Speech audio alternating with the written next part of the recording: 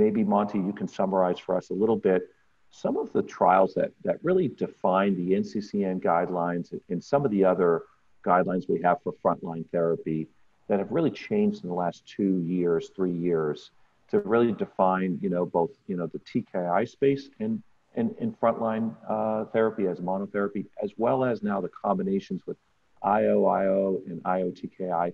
Walk us through maybe just the top level studies and data that kind of led to those approvals and in the frontline space.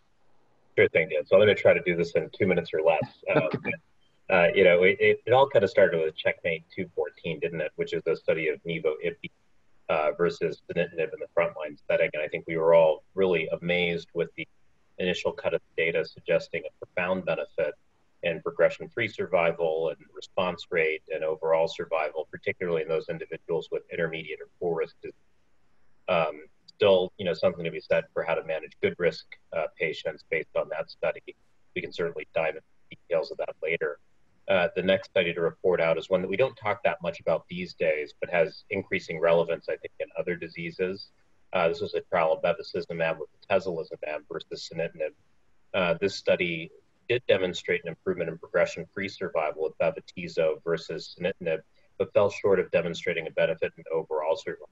It's a little different from the data that we're seeing emerge with bevatizo in the context of lung cancer, very recent, Power 150 with hepatocellular carcinoma, for instance.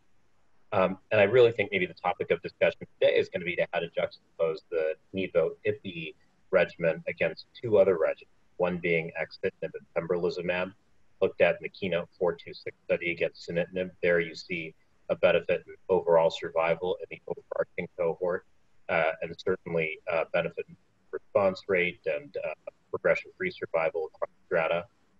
And the axitinib avelumab study, or Javelin 101, which was a trial that actually looked at that regimen against sunitinib once again. That study showed a benefit in progression-free survival across strata, but failed to show an improvement, at least to date, in overall survival.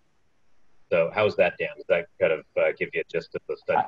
I think that's great. The only one you missed out was Cabo-Sun, and I'm not going to take offense. It was our study, Alliance study, that really looked at, it was one of the first studies to look at this intermediate and poor risk population and kind of showed a difference in TKIs. That maybe not all TKIs are the same, and that cabozantinib showed some progression-free survival, superiority over sunitinib in that frontline setting. But I'll give you an A- overall. I think it was a great sum. That was one of my favorite trials. I can't believe I forgot it. Please don't take me off the program. I won't. You're forgiven. You're absolutely forgiven.